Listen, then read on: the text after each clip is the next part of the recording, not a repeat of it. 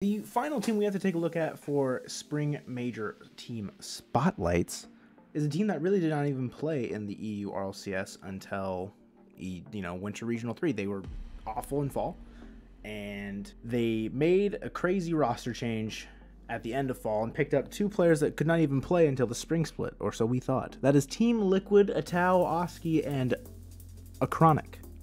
How they made the spring major? Let's find out. In the winter split, two of their players, Atao and Oski, as we mentioned before, were 14 at the time of their signing, meaning that they could not compete in RLCS events because the age limit is 15. You get to Winter Regional 3, it's very close to their birthday. They get special permission from Epic and Psyonix that the 14-year-olds were allowed to play in the open qualifiers and the closed qualifier because the main event would take place after their birthdays. During this closed qualifier, they managed to make, the top 24 essentially, so they made it to the closed qualifier. They go 0-3 in the Swiss, losing 2-3 to Heroic, 1-3 to Luminosity, and 1-3 to Wild.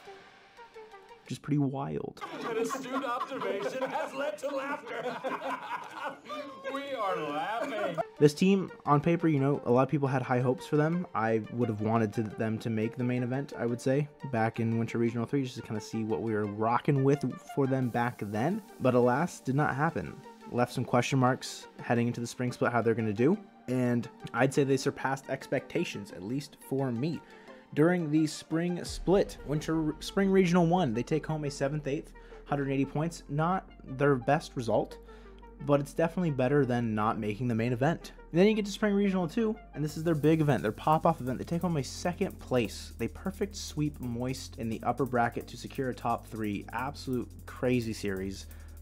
Amazing performance from them on offense and on defense to not allow Moist, one of the craziest offensive teams in all of Europe, to score 0 goals. At this point, Liquid are sitting pretty for an opportunity to go to the Spring Major, and in Spring Regional 3, they take home a 4th place, losing to BDS again in the lower semifinals. Meeting them in the lower bracket is tough, but overall, they finished the split with 780 points. Heading into the Spring Major, they are the 3rd place team for Europe, and they are slated to play Falcons in the first round.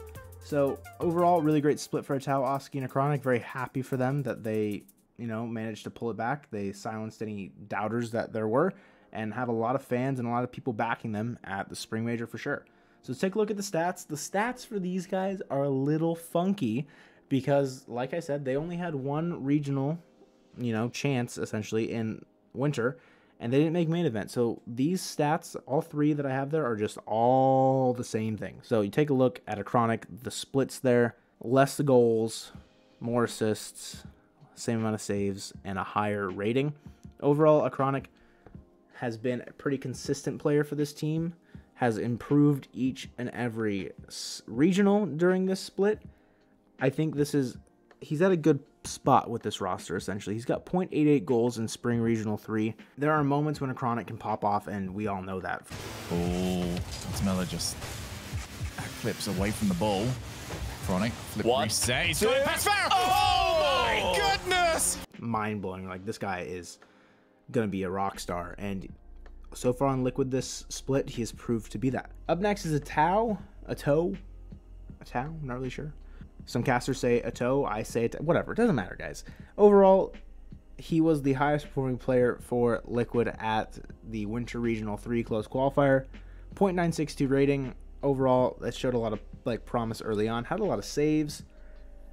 You're going to see a trend here with this team that the assists per game are a little bit lower than most teams, but that's because all 3 of these players are very, very mechanical, and a lot of solo plays happen. A lot of flip resets, a lot of air dribbles, a lot of, beats on pre-jumps and clears. So assists, half an assist per game for this team, that's not a bad stat. Overall, really well-rounded split there for Atao, stat-wise. Next up, we got Oski. Oski was the worst performer at the close qualifier, did not do very well at all. And I think his, rise in performance, especially in the last 2 regionals, is a big factor in Liquid's success. In Spring Regional 2, 1.009 rating, 0.68 goals, 0.61 assists, 1.5 saves. Overall, Oski stepping up his game in Regional 2 and Regional 3 propelled Liquid forward.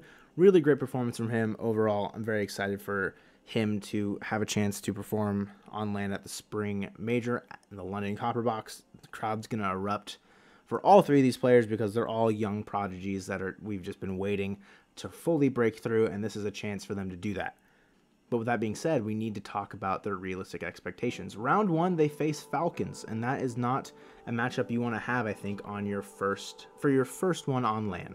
It's tough. It's going to be very tough for them, especially, I'm assuming Falcons are going to be at full strength there. Ahmed, TRK, and Okhalid. So I do have them losing, and you know, they'll go to lower round, and I think at that point they would have to play Power, and I think they can beat Power OCE team. They have a good shot at that. They're a lot faster, more mechanical than them. And then in round 3, facing Furia. And that's another one, the same thing as Carmine. Furia, I feel like, are a great LAN team. They feed off each other's energy. And so I have Liquid going out 9th, 12th in their LAN debut. That's not bad for them. I mean, they'd probably prefer to go farther like most teams would. But, you know, as a first LAN performance, Moist was really young, or Team Queso was really young at the Winter Major. Maybe Liquid can channel some of their energy, some of their potential there, and show up as the youngest team at this LAN. If they're popping off, they could win this tournament, right? Like, if they're truly popping off, all three players clicking, there's nothing that this team can't do so long as they're all communicating well. But the chance of that happening, I feel like, is a little low compared to other teams that have that huge potential. I have them maybe 5th, 6th is like their peak. I would rate Carmine a little bit higher than them in terms of like their ceiling, but I don't know, man. Liquid, they're a great team to watch out for, especially heading into the 2022-2023 season. But this team come next year is going to be a problem for a lot of the European and international competition. If you guys are excited for them at the Spring Major, leave a like on this video. Hopefully you guys enjoyed learning a little bit more about Liquid and their journey through the RLCS Spring Split, and look forward to them playing at the Spring Major. With that all being said, see you guys later. Peace.